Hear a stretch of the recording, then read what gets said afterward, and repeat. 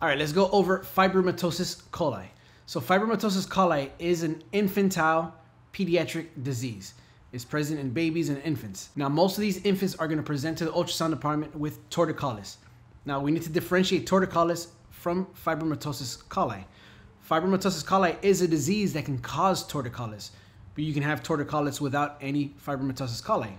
Torticollis can be caused by many things like spinal conditions, muscle spasm, and often the ultrasound is going to appear normal. Now, Fibromatosis Colli is a tumorous overgrowth of the sternocleidomastoid muscle, which is this muscle right here. This long muscle that separates the anterior and posterior triangles of the neck. So since this is MSK, you're going to want to use a linear transducer.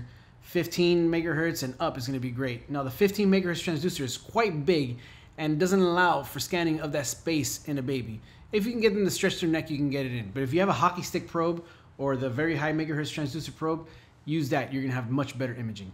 You're going to want to take longitudinal and transverse images of both sternocleidomastoid muscles, and you're also going to want to do dual imaging to compare both sides. The normal sternocleidomastoid muscle is going to be very thin and linear, especially in infants. And if there's a tumor or a Fibromatosis Colli, you're going to see the tumor taper out and then back in. There's going to be a bulge. And there's also going to be heterogeneous ectotexture in the muscle. All right, so Fibromatosis Colli, benign tumorous overgrowth of the sternocleidomastoid muscle. It's benign, so non-cancerous. It will not metastasize anywhere else in the body. Use a linear transducer.